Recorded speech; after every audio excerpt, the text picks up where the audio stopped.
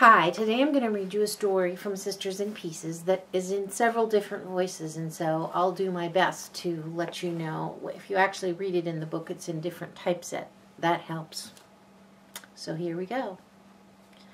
Sleep Tight, George Orwell. John Smith closed his eyes and tried to control his thoughts.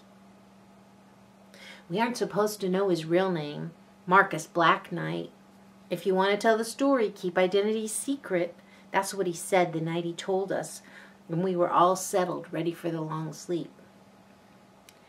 The entire table, all 12 men, had lapsed into silence following Jason Crenol's announcement.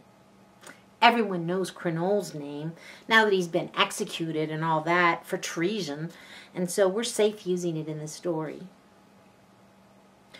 Marcus John Smith was the oldest man there. He often wondered why they kept him on, these young men with ideas that made him squirm with discomfort. He limited his protestations, but they didn't know that.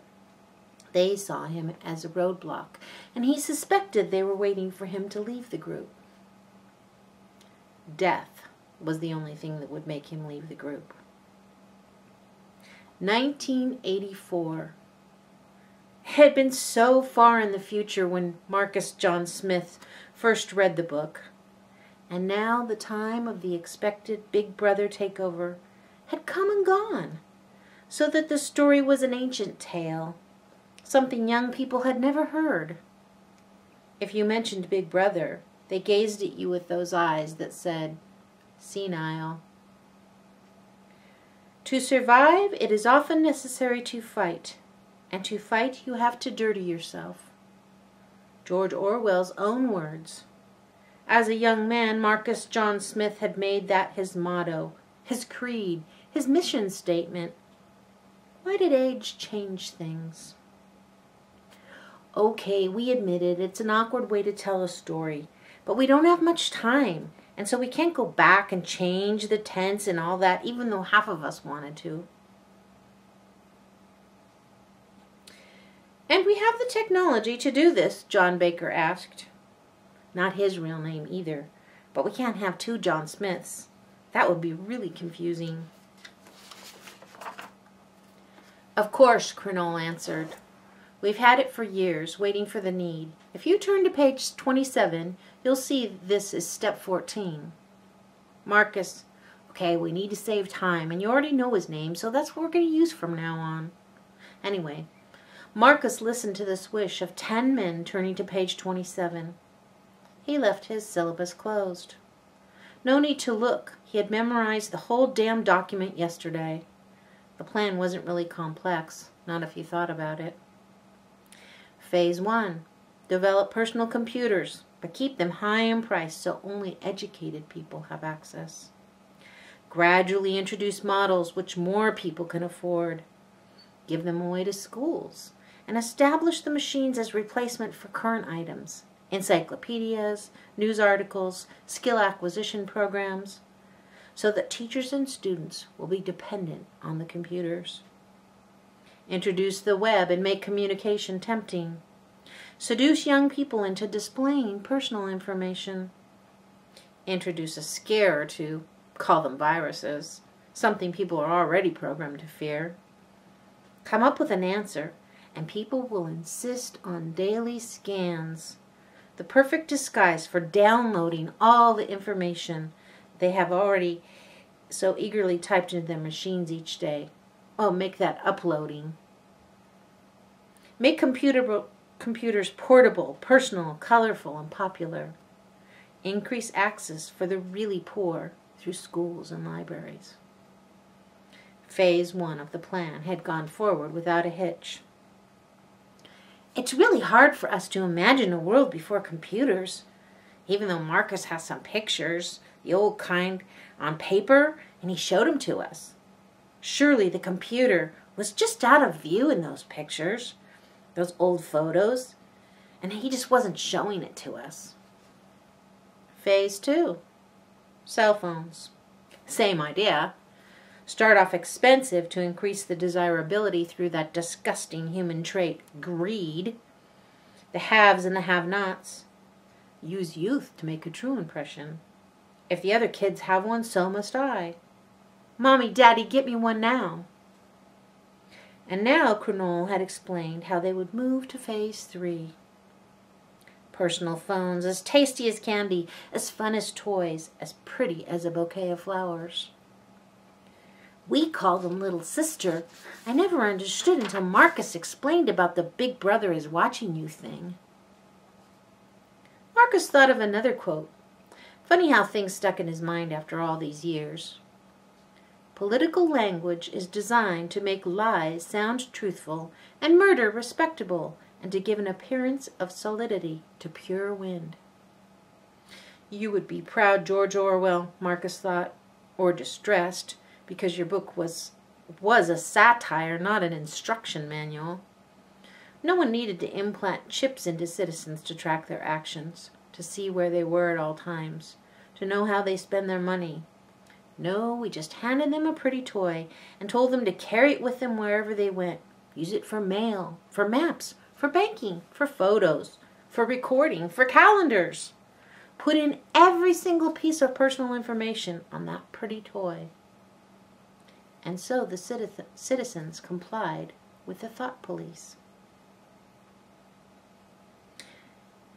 Dave studied the new phone Callie had given him last week. For 3 days he had tried to figure out this thing. Smartphone, dumb man. He couldn't keep the mantra out of his brain. Why is it asking me for my current location? What's it using it for? To drop a bomb on me? Tell it yes. Callie was unpacking groceries. She'd forced Dave to sit at the kitchen table and learn to use his phone, offering to help him after a week had passed and he made no effort. Why? Because then I can use my phone and see where you are. What if I want to have an affair? My phone is going to rat me out? How smart is that? If you're going to have an affair, leave your phone at home. And while you're at it, don't come back. Callie shook her head at him. It uses the information for all kinds of things. Maps, photos, weather. If you lose your phone, then we can find it. Tilting the phone so that Callie couldn't see what he was doing, Dave tapped, "Don't allow." Maybe he wanted to lose his phone. As the 10 men nodded, asked a few questions, and flipped to page 38, Marcus studied the young faces. Cronull had them convinced. It was Marcus's job to argue, to bring up issues so that the young men would question things a little.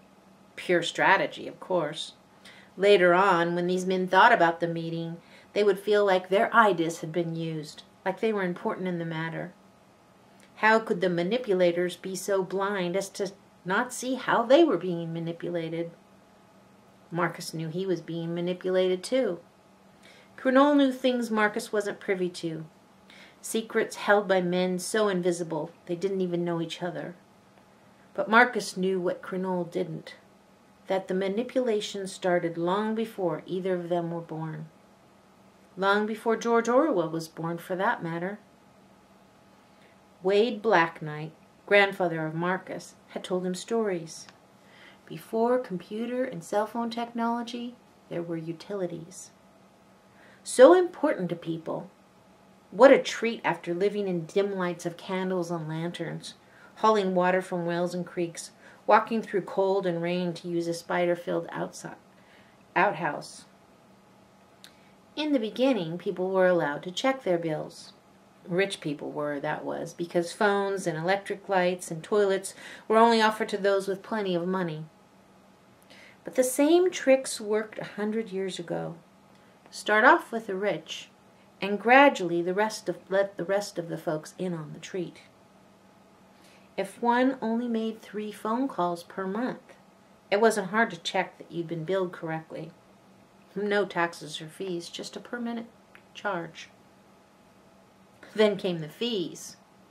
Grandfather had laughed when he told Marcus about the drunken nights spent thinking up names for the fees. Names so official and technical that no normal man would question their presence. Access tax, line-up tariff, modulation charge, CA 45698 fee. Soon, meter boxes, toll calls, long distance, and other such complex issues were introduced. Now, John Normal, we're running out of ideas for fictitious names. Give us a break. Had more trouble knowing if his bill was accurate. And if he called to discuss it, why, he was put on hold on his own dime. Marcus was sure Grandfather Blacknight had never imagined that the day would come when people would let the utility company take money straight out of their bank accounts, never even bothering to check the charges. Automatic bill pay. Even the name was wonderful. Marcus had explained to us the idea of writing out a note on a paper each month which acted as money. Checks, they were called. We couldn't understand why people would take up so much of their valuable time to make sure they were paying the correct amount. What would they do about it if it was wrong? Jenny Foster finally went into the actual branch of her bank. She had to drive out of her way, practically to downtown Oakland, the only place there was still a branch and not just an ATM. I'm not sure what happened. It says I'm overdrawn, and I really shouldn't be. Nothing has changed since last month. All my expenses should be the same. Jenny held up her phone and scrolled through her statement. Well, let's take a look. The smiling teller, one of only 2 humans in the main branch, the other was an armed security guard, scrolled through her monitor. The first thing to check is the amounts on your auto bills. You wouldn't believe how many errors can slip in. On the automatic bills? What kind of errors? Jenny never checked her automatic payments. Wasn't that the point of automatic? The teller tapped her way through the screen. Oh, here's one difference. It looks like your information access company, One World, One Line, right? It looks like they raised the monthly charge. They did? The teller smiled. Yes, I noticed mine went up last month. Look, here's another. Your heat and sewer charges took a jump. Jenny drove home without stopping to shop as she had planned. She would have to take a serious look at her budget. If everything had gone up as much as the bank teller told her, her salary would no longer cover her expenses. Marcus was tired and he skipped our bedtime story. What's wrong? We asked. Nothing, I'm just getting old. Does everyone have your little sister? He held up his phone. We held up ours. She'll tell you a story tonight. Tuck her under your pillow. We snuggled under our blankets and tucked little sister under our pillows. Marcus trudged into his cube and sat down on the edge of his bed. He held the phone in his hand and looked at the new blue light. Cronole's introduction of Phase 6 was too much for him to comprehend. How could technology get right into his head now? He had understood it when the world imagined an implant, usually just behind your ear, connected to your brain by some physical technique. But with radio waves? Only they weren't called radio waves. Some newer version of Marcus's ideas. Cosmic transporters. He almost smiled as he remembered the early Star Trek series. He rolled his eyes up toward heaven. Was God still up there? Beam me up, Scotty, Marcus said as he tucked his phone under his pillow and lay down to sleep. Thank you.